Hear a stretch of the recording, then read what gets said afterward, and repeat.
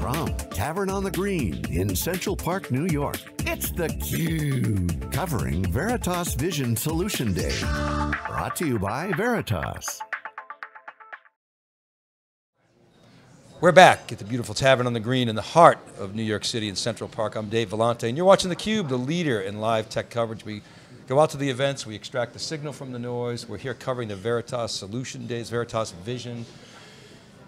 Anteneh Mitiku is here. He's an enterprise backup and data protection team leader at Teradyne, very experienced practitioner. We love Anteneh talking to the customers, so thanks very much for coming on theCUBE. Thank you for having me. You're very welcome. So talk about your role as the data protection team leader. What does that entail? Yeah, so basically Teradyne has data close to 1.5 terabyte that we protect on a day-to-day basis and a weekly basis.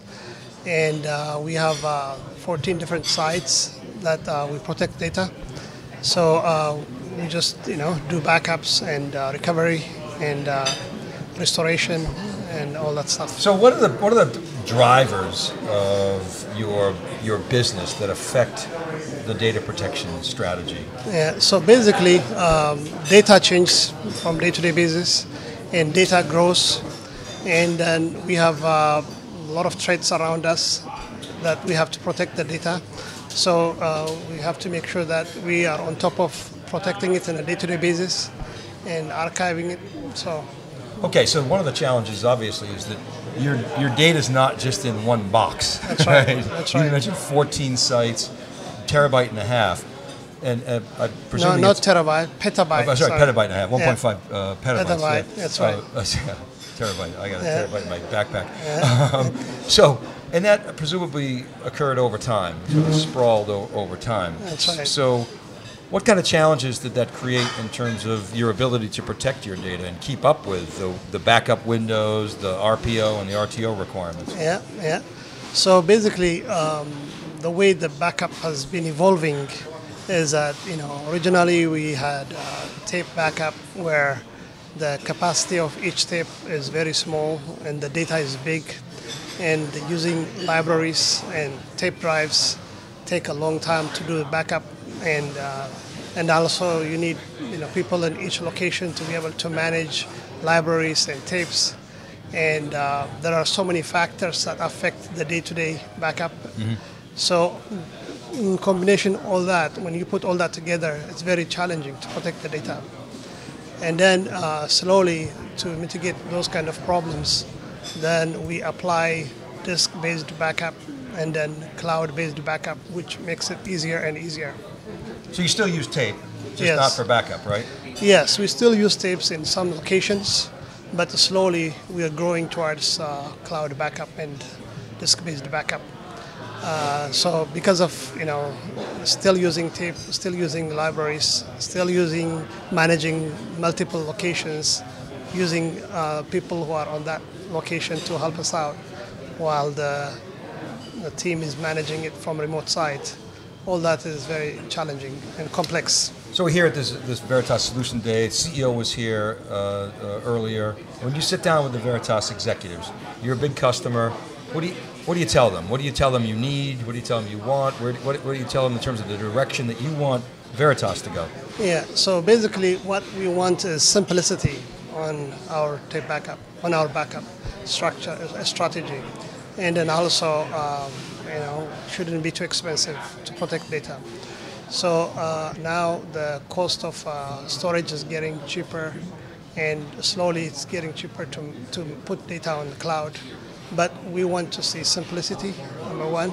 We want to see user-friendly softwares and applications to be able to help us manage the data, and visibility to the data that we're managing so that we understand what's dark data and what's live data.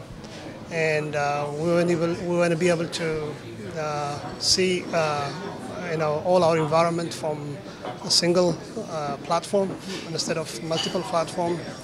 So but the conference today is showing us that kind of roadmap, that things are getting integrated, and the visibility is coming, and the cost is coming down much better.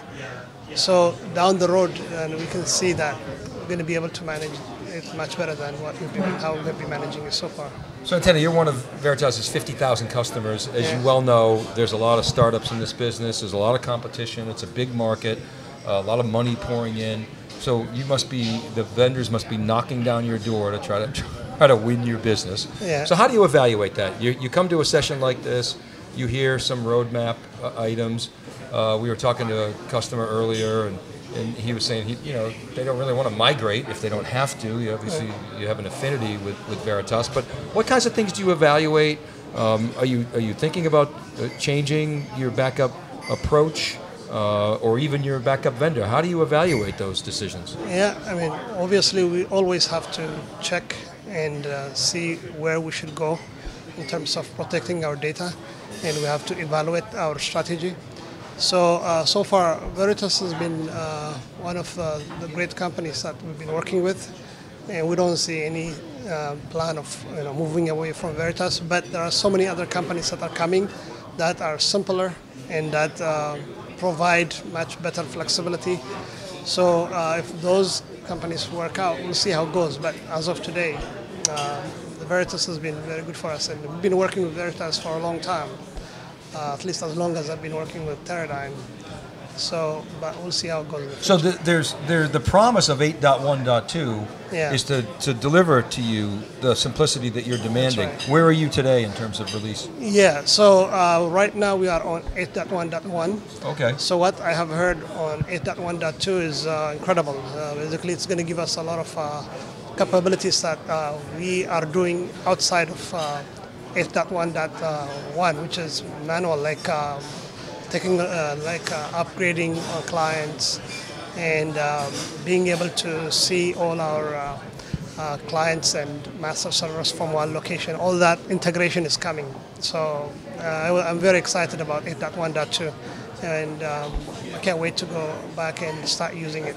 When you have to go from 8.1.1 to 8.1.2, can you describe what that's like, what the planning is like, what you have to do to get there? How much is involved? Yeah, so I mean, so you're going to have to go and deploy 8.1.2 on the master server, and that is going to give you the capability to be able to push it to other servers as well. But before 8.1.1, then we have to go to each master server and push it, which was very time consuming. And also, we have over 400 clients that we have to use something else outside of net backup to be able to upgrade. But now we can be able to use 8.1.2 to be able to upgrade all those clients from 8.1.2. And you referenced earlier cloud. You use multiple clouds, I presume, like most companies, and SaaS is in there as well? Yeah, so we just started using cloud. We still are using the old-fashioned way, which is tape and disk on most of our locations. But right now we just deployed Azure Cloud using NetBackup Catalyst server, and that's working out very well. It's working out very well, and it's making our life much simpler and much better. So we see ourselves moving towards that direction. You like the cloud? Okay, so we joke. Do you get your weekends back?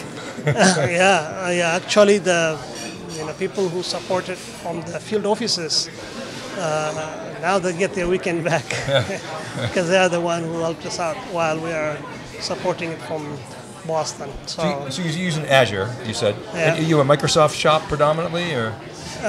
No, this is just a beginning, but we are open on AWS and other cloud providers as well. Okay, so it's not, Azure wasn't selected because you had a big Microsoft install base. It was more for the capabilities of the infrastructure that you went there. Yes. But we are very flexible and we are open to see other providers as well. And NetBackup gives you the capability to use other providers as well. So traditionally, the backup admin was somebody to whom pretty much anybody had to go. The application guys had to go. The database people, the lines of business, if they wanted to protect their data, that sort of group or that individual would really be the gatekeeper, if you will. With the cloud, there's a move toward self-service. Now, what do you think about that, and how does that fit with your strategy? Is that something that you're aggressively promoting? How do you protect the corporation from anomalous behavior or non-compliance and things like that. Talk about the trend towards self-service and how that role of the backup admin is evolving. Yeah, so I mean, the role of the backup admin is very complex even before, but now because of self-service is available, then the database admins or the virtual team can be able to manage their own backups from their side, but still backup admins have to be able to manage it in a way that fits according to the strategy that we want the organization to run the backups. So still the role of the backup admins is now more complex, and it's not only on one place doing one thing, but in multiple, working with multiple teams, allowing other people to have the visibility and the control while the backup admins manage it from behind. So you've been with Teradyne almost 2 decades, and so you remember the days when backup was always an afterthought. It still is in a lot of applications, by the way. But increasingly with things like DevOps, the application developers are getting more involved in essentially making infrastructure programmable and building in security, building in data protection. Have you seen that trend hit your company, and where do you see that going? Yeah, so say it again. Sorry. Yeah, so specifically with regard to building data protection in from the beginning as opposed to bolting it on at the end. Is that something that you guys are able to do with your developers and your DevOps teams? Yes. So right now, I mean, protecting the data is very strategic, and the approach is not just taking the data and putting it somewhere and forget about it, but with a plan and a purpose. Right. Yeah. So, anything here today that you saw that was exciting? What did you think of the event?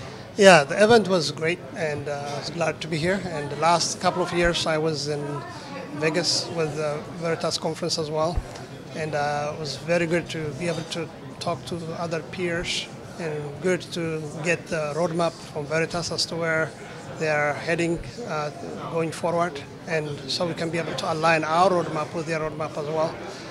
It's good to get the big picture, and it's good to have conversations and discussions. Just now, we just came out of so many detailed technical discussions. I'm excited to be here. So you saw Richard Branson last year. That's right. That was pretty cool, wasn't it? That's right. That's right. Great Yeah. It was great to. He's a great guy, and he's an admirer, and seeing him up close and explaining his experiences and all that stuff was great. It's always good to see billionaires giving back. I mean that sincerely. That's right.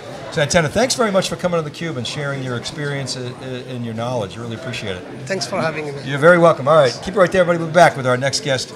Right after this short break, we're watching theCUBE from Veritas Solution Days at Central Park, Tavern on the Green. Be right back.